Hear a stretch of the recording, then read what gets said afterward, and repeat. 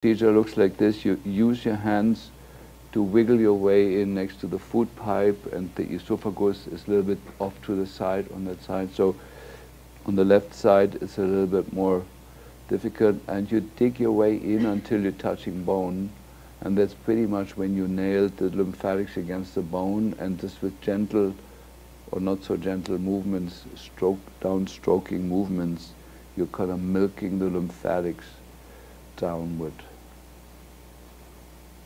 And you kind of cover the whole thing until the aperture up here, you know, sort of.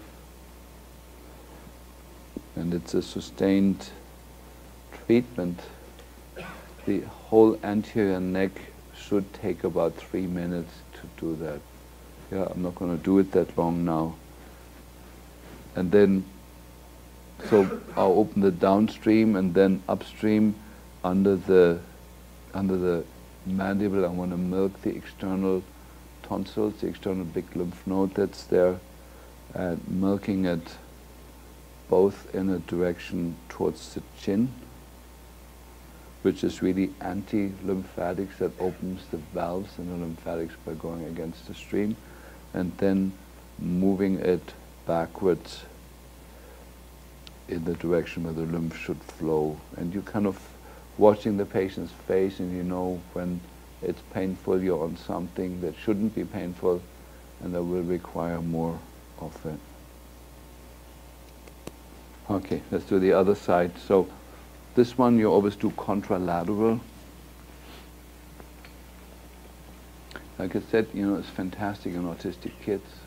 Teach that to a dad or a mom to do that every day. There's huge changes. Chin a little bit tucked in here.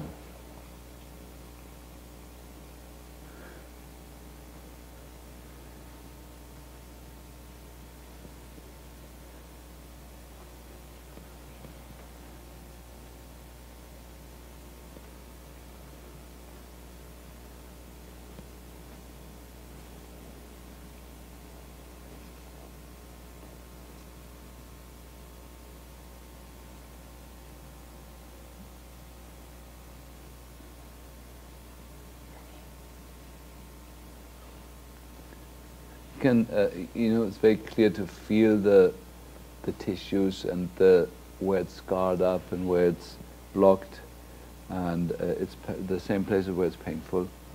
You know, so that's the neck, to open that up, and then the last thing is to improve the drainage of the brain. Now, in autism or in the neurological disorders, the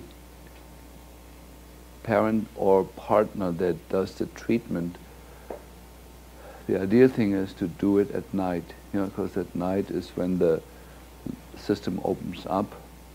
There is not that much value to do it in the day, but to show it to patients how it goes, you have to teach them in the daytime.